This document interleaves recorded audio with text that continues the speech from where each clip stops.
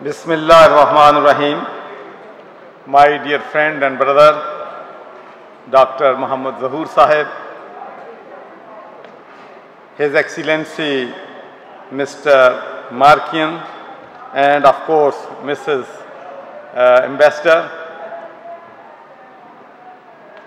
Mrs. Tatiana Chung, and my friend and dear brother Khurram Sayyid Sahib from Germany, who asked me to arrange this event for our pride of Pakistan, Zahoor Saab and his very talented and superstar wife Kamalia. She will be joining us very soon, and I'm sure you will enjoy her performance tonight.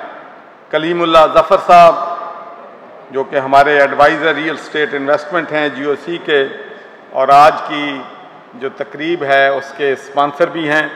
मैं आपका भी I really appreciate you for your support. और फिर मैं हमेशा I always try my best to promote local stars. जो हमने Glasgow जाके यहाँ पर दियारे वतन में भी हमने, चाहे वो पोट्री हो चाहे वो म्यूज़िक हो, तो वहाँ हम अपने लोकल स्टार जो हैं उनको प्रमोट करते थे। तो आज हमारे साथ माशाल्लाह हमारे स्टार्स हैं, मुसद्दक साहब जो कि हमारे होस्ट हैं, निमरा हैं जो कि हमारी होस्ट है, आमिर बेग हमारे भाई वारिस बेग के बेटे हैं और माशाल्लाह उन्होंने भी अपना लोहा जो है वो मनवाया है, और सोनू, ये सब लोग आज इंशाल्लाह यहाँ पर परफॉर्म जो है करेंगे।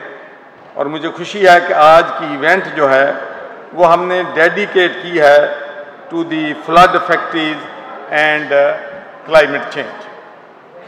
First of all, your excellency, I want to say with heavy heart that your people in Ukraine are going through a very difficult and challenging times.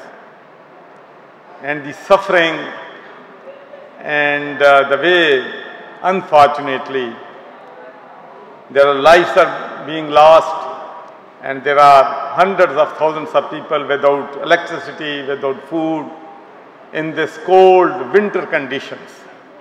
It's a very difficult time. Our prayers, our sympathies are with the people of your government and with your people, and we hope that justice will prevail and you will be able to defend yourself.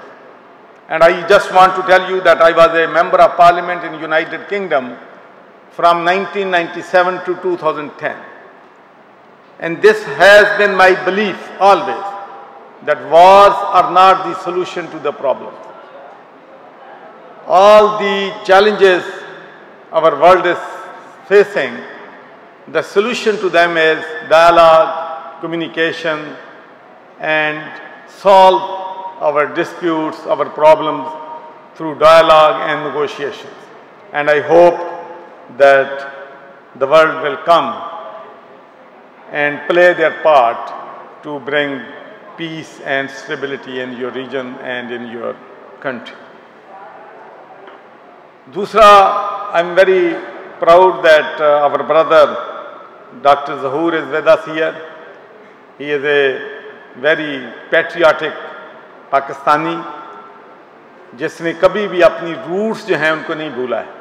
जब भी पाकिस्तान पे मुश्किल वक्त आता है तो ज़हूर साहब जो हैं हमेशा चैरिटेबल काजेज़ को हेल्प करने के लिए हमेशा फ्रंट लाइन पे होते हैं। तो please show your appreciation for my dear friend ज़हूर साहब। और इंशाअल्लाह मुझे यकीन है कि हम पाकिस्तान में जो फ्लड अफेक्टीज़ हैं उनकी जो मुश्किलात हैं, बहुत मुश्किल वक्त है। 1/3 of our country is under water और तकरीबन 35 million people have been displaced.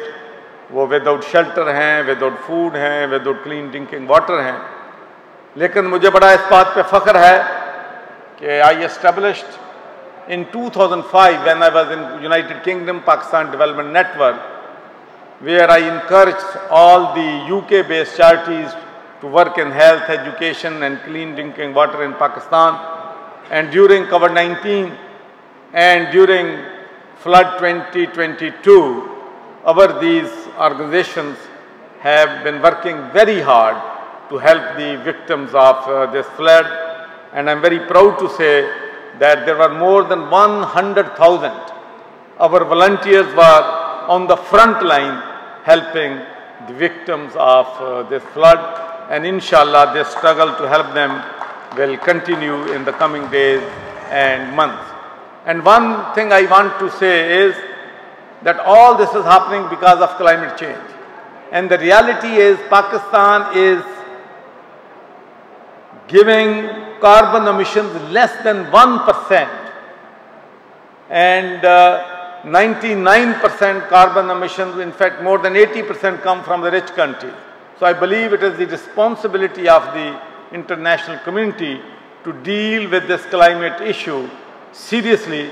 Otherwise, today we are the victims, the next time there will be another people from other country will be the victim. And I think the world has to come together to deal with this climate issue. And finally, I'm very proud to say that Sarwar Foundation पिछले 20 सालों से आप लोगों की खिदमत कर रही है। हमने तकरीबन 20 लाख से ज़्यादा अपने हॉस्पिटलों में लोगों का मुफ्त इलाज किया है और फिर उसके बाद माशाल्लाह 2000 से ज़्यादा बच्चे हमारे स्कूलों में पढ़ते हैं और 2 मिलियन से ज़्यादा लोगों को हम डेली क्लीन ड्रिंकिंग वाटर जो है वो प्रोवाइड करते हैं। और उसके अलावा इन्होंने मेरे अपने मुसद्दक भाई ने बहुत ज़्यादा मेरा जिक्र किया है, लेकिन मैं समझता हूँ कि सरवर फाउंडेशन को प्रमोट करने में, ख़ासकर मेडिकल कैंप्स लगाने में और ख़ासकर हुनरगाह जो आइडिया था वो प्रवीण सरवर का था जो कि चेयरपर्सन हैं। और I am very proud to से कि that she has trained 35,000 young women जिनको अब रोज़गार माशाल्लाह मिल गया है, वो अपना कारोबार जो हैं कर रही हैं। तो अब हमारी कोशिश ये है, क्योंकि यूनिवर्सिटियों में हमारे बच्चे बहुत सी डिग्रियां लेके फिर रहे हैं लेकिन उनको जॉब नहीं मिलते हैं, तो मैं समझता हूं कि हम बहुत बड़ी कैंपेन जो है इंशाल्लाह सरवर फाउंडेशन लॉन्च कर रही है डिजिटल पाकिस्तान की। इसलिए कि अगर हम अपने बच्चों को ऑनलाइन IT सिखा देंगे और ये 3 माह का हम कोर्स जो है शुरू कर रहे हैं, उसके बाद हमारे बच्चे ऑनलाइन अपना रोज़गार भी कमाना शुरू कर देंगे, बल्कि बाहर की दुनिया से डॉलर भी कमा सकेंगे। तो इसके साथ साथ ही मैं बहुत एम्बिशियस मेरा प्रोजेक्ट है। आपको मालूम है कि Miraj Khalid, he was my ideal. ये वो शख्स था जो कि 10 मल्ले के घर में पैदा हुआ, प्राइम मिनिस्टर रहा, चीफ मिनिस्टर रहा, speaker of the national assembly रहा, लेकिन वो उसी घर में फौत हुआ जिस घर में पैदा हुआ था और रक्शे पे सफ़र करता था। ऐसे अजीम इंसान दुनिया में बहुत कम पैदा होते हैं। तो अब उन्होंने एक जगह बरकी रोड पे ली थी और उनकी विजन थी कि वहाँ पर एजुकेशन काम करें, हेल्थ का काम करें, यूनिवर्सिटी बनाएं। तो अल्लाह के फजल करम से मैं वो विजन जो है लेके उस पर मैंने काम शुरू किया है और 900 मिलियन से ज़्यादा के प्रोजेक्ट जो हैं हमने बरकी रोड पे वहाँ पर माशाल्लाह शुरू कर दिए हैं। लेकिन एक बात मैं कहना चाहता हूँ कि जो भी हमारी सक्सेस स्टोरीज हैं, without your support, without your generosity, without the support of our donors, sympathizers, and particularly without the support of our doctors, nurses, teachers, and especially the volunteers, we could have not achieved that. तो मैं समझता हूँ कि इंशाअल्लाह पाकिस्तान के लोग बड़े मुखय्यर हैं और इंशाअल्लाह हम अपना जो सफ़र है खिदमत खलक का उसको जारी रखेंगे। तो अब मैं दरख्वास्त करूँगा जनाब हमारे ज़हूर भाई से कि वो तशरीफ़ लाएँ। मेरा ख्याल है बच्चे हमसे 2-2 सवाल करना चाहते हैं क्योंकि आप भी ओवर पाकिस्तानी हैं ओवरसीज़ और मैं भी ओवरसीज़ पाकिस्तानी था। तो प्लीज़ वेलकम ब्रदर ज़हूर। बिल्कुल सर ने मेरा काम किया, सर ने आपको कहा था तालियां होनी चाहिए ज़हूर सर के लिए। Sir thank you so much. First of all एक माइक मिलेगा, माइक मिल जाएगा, एक माइक चलिए मैं ये लेता हूँ। अच्छा सर, सबसे पहले तो सरवर सर की तालियां होनी चाहिए, सर ने तो प्यारी बातें की आप सबके साथ शेयर की। बहुत कम मौका मिलता है कि सरवर सर से मुलाकात हो और आप तो जहूर सर भी साथ हैं। सर पहले तो मैं ये पूछना चाहूंगा सर, माशाल्लाह कितने अरसे से सरवर फाउंडेशन काम कर रही है। जब भी मैंने मेरी स्पीच की आज मैंने जब ये सारा वर्क पढ़ा सर, तो मेरे माइंड में सिर्फ यही आया कि सर आप इंसानियत के लिए काम कर रहे हैं, लोगों की लाइफ के ऊपर काम कर रहे हैं। सर कैसे आपके माइंड में आया, कैसे आपने सोचा या किस तरह पता चला कि सरवर फाउंडेशन होनी चाहिए? जी मैं मुख्तसर बहुत ज़्यादा बताऊंगा कि मैं सही मायने में सोशल वर्कर हूँ। तो मैं जब बरतानिया में था तो यहाँ जितने भी हमारे चैरिटेबल ऑर्गेनाइजेशन हैं, शौकत खानम है, ईदी ट्रस्ट है, यहाँ पे अल-शफा हॉस्पिटल था, तो इन सब के लिए हम ग्लासगो में बरतानिया में फंड रेजिंग करते थे जो अदारे काम कर रहे हैं। तो फिर मैं जब टोबा टैक्सिंग आया तो वहाँ पर डिप्टी कमिश्नर को मिला तो उन्होंने कहा कि आप बहुत काम करते हैं लेकिन जितनी गुरबत टोबा टैक्सिंग में इतनी कहीं भी नहीं है, तो आप अपना भी काम जो है एक चैरिटी का शुरू करें। तो उससे मैंने ये सरवर फाउंडेशन की ईयर 2000 में बुनियाद रखी। और मैं आपसे एक बात शेयर करना चाहता हूँ कि गर्मियों की छुट्टियाँ होती थी, सारे मेंबर ऑफ पार्लियामेंट छुट्टियों में चले जाते थे और मैं अपनी कलेक्शन बुक लेके लोगों की दुकानों पे पैसे इकट्ठे करने लगे। क्या बात है सर, थैंक यू। वक्त हमारे पास कम है थोड़ा। सर आपसे कुछ पूछना चाहूंगा। First of all sir thank you so much for your participation and thank you so much for being a great friend of server sir. तो सर आप कुछ अल्फाज सरवर साहब के बारे में कहना चाहेंगे, इनके काम के बारे में, सरवर फाउंडेशन के बारे में? फर्स्ट ऑफ ऑल बहुत शुक्रिया आप यहाँ बुलाने का, सरवर साहब का बहुत शुक्रिया। सर सरवर फाउंडेशन के बारे में काफ़ी अर्से से हमने सुना था और हम भी अलग से काम कर रहे थे। मेरी वाइफ की 3 फाउंडेशन हैं, एक पोलैंड में, एक यूक्रेन में और एक जर्मनी में। तो जब सोचा कि किसके साथ मिलकर काम किया जाए तो सरवर साहब को हम जानते हैं, मैं भी यूके के रहने वाला हूँ, ये भी वहीं के हैं। तो इन्हीं का नाम फिर जहन में आया, जो इन्होंने काम किए वो देखे तो सोचा कि इनके साथ पार्टनरशिप की जाए, क्योंकि पाकिस्तान में खुद जाना इतना आसान काम नहीं है कोई कुछ भी करने का।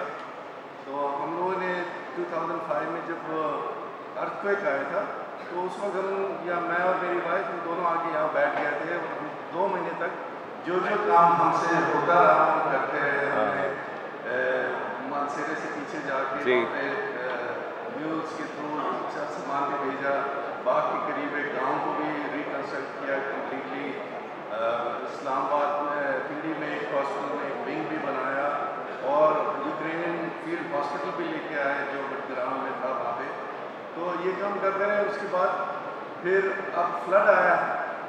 मुसीबत ये थी कि फ्लड और जंग हमारे एक साथ आ गई, जो यूक्रेन की जंग है और जो वो है, तो हमारी थोड़े से जो वो डाइवर्जन हो गए हमारे जो रिसोर्सेज थे, तो हम उतनी हेल्प उनकी कर नहीं पाए जितनी कि हमें करनी चाहिए थी या हम कर सकते थे। लेकिन फिर मेरी वाइफ ने खुद ही मुझे कहा कि भाई तुम्हारे मुल्क में भी तबाही आई है, तो लेट्स गो देयर, और हम जो है ना सारी दुनिया में ये अवेयरनेस कराएंगे। And we pledged along with server साहब कि भाई हम इनको इतना फंड ला के देंगे इंशाल्लाह कि कई लोगों को यहाँ पे भला हो। इंशाल्लाह सर, इंशाल्लाह। Thank you sir. Please have a seat. आपको मैं दोबारा बुलाऊंगा और आपसे सर कुछ बातें फिर से सुनेंगे। Thank you so much.